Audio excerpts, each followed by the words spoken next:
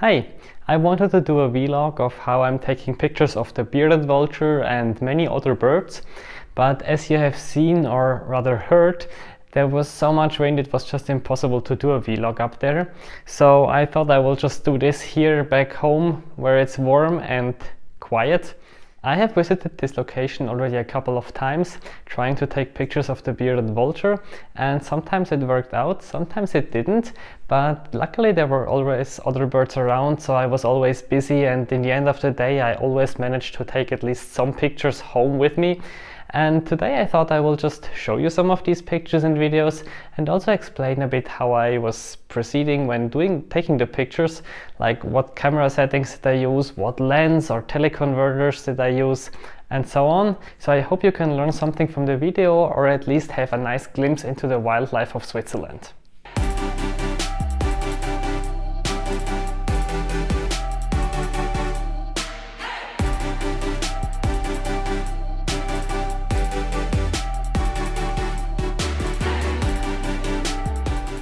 As mentioned before, it has not always been very successful, and I've actually been twice in this location the last winter, and the first day was one of these where it was really not successful.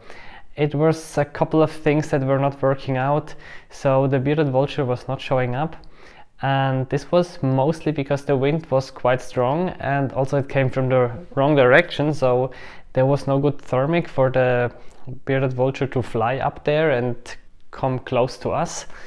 But luckily there were still some other things to do, and this was taking some pictures of the songbirds that were around, which were mostly the snow finches and Alpine accentors. And even though it's not the most comfortable, for these pictures I actually liked that it was quite windy and even snowing a bit, because this kind of environment and these weather conditions just show better how the birds are living and what kind of environment they need to deal with on a daily basis, and in my opinion just make the pictures a bit more interesting if you have some out of focus snowflakes in the background, or if you see some of the feathers of the birds that are really not in a nice shape anymore because of the strong wind, which can easily be up to 90 kilometers an hour, which I think would translate roughly to 50 miles per hour for you that use the imperial system.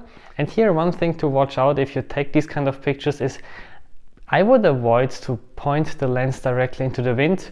Usually there was no stones or something flying around, unlike on a beach where it can really damage your lens with these small sand or gravel particles flying into your lens.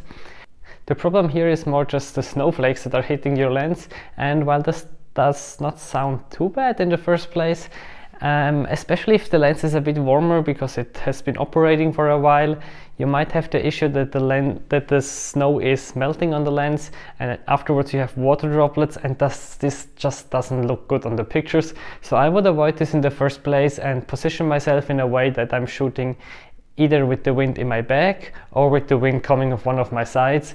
And obviously the lens hood can help a lot to prevent snow coming on the front of the element, even though I also need to say it's a bit harder to handle the lens with a big lens hood mounted when there is so much wind, because it just provides a huge surface for the wind to basically attack and produce kind of a drag.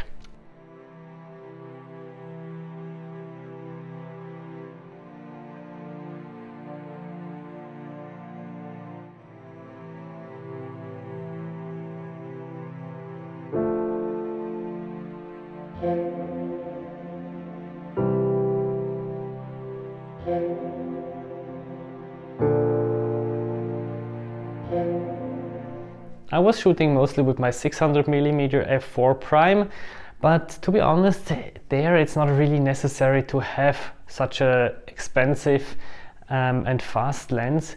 You could have achieved really similar results with a, let's say, RF 100 to 500mm, or maybe even an EF 100 to 400, a Sigma 150 to 600, because at the end of the day, if I'm shooting small songbirds, I usually feel that with f4 the depth of field is just too shallow for my taste, because then only a part of the bird is sharp.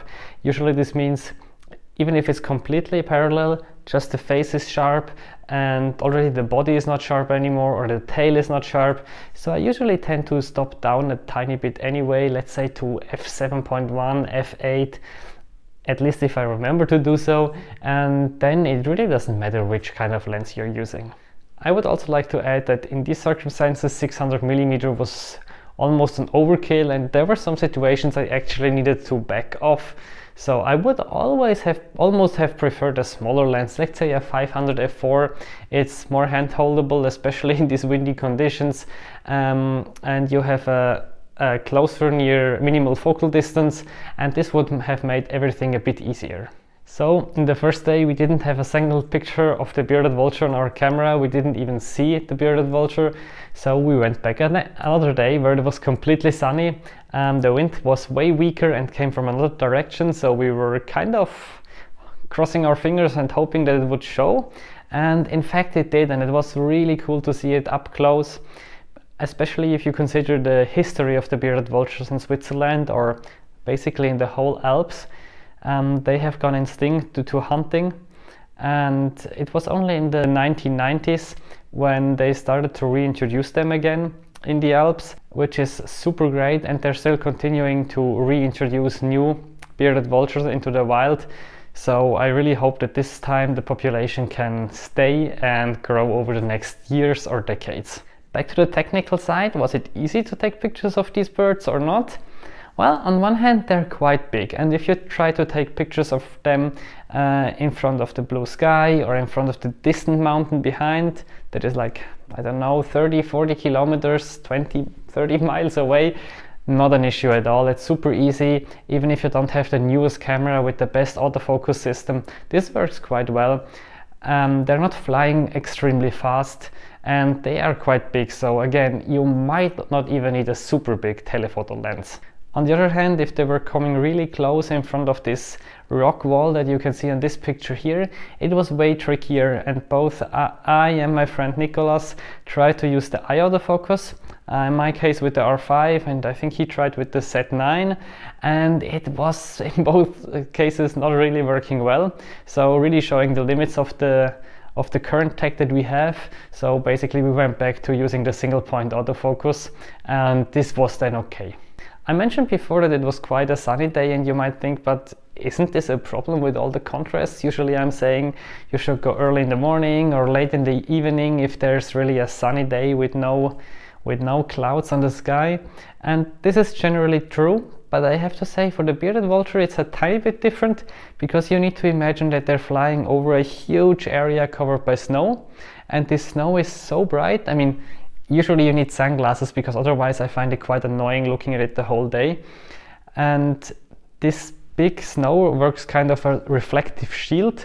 So instead of having shadows all under the wings of the bearded vulture, this snow is reflecting a lot of the light.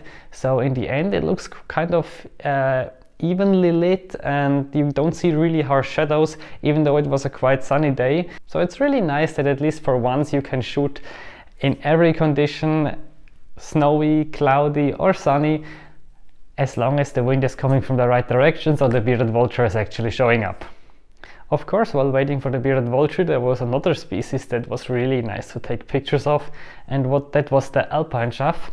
Since they are quite used to people basically all over the mountain, if they see that you're there, maybe eating a sandwich or just waiting for a long time, they come by, and they're almost tame. If you take a raisin in your hand and hold it up, they might come and get it. So this is a great opportunity for some wide angle shots, or doesn't even have to be like a wide angle, a 60mm or something like that. Even with 35 or 50mm, you can already try to get some pictures with a nice mountain in the background. Even though I need to say it was not as easy as it sounds. There were quite some people up there, and it was a bit hard to really go close with the camera without disturbing other photographers or having other photographers in the frame. I was mentioning the eye autofocus of the R5 before, and this time I thought I want to try something that I never succeeded in the past, and that was taking pictures of snow finches in flight. And actually it worked this time with the R5. It took a couple of trials until I managed. The biggest problem was not always the autofocus, the biggest problem was rather me being fast enough with the really long 600mm to follow the bird. And second of all, I was often not really happy with the background. I would have been okay with a completely white background. This could also look kind of nice, almost a high key shot.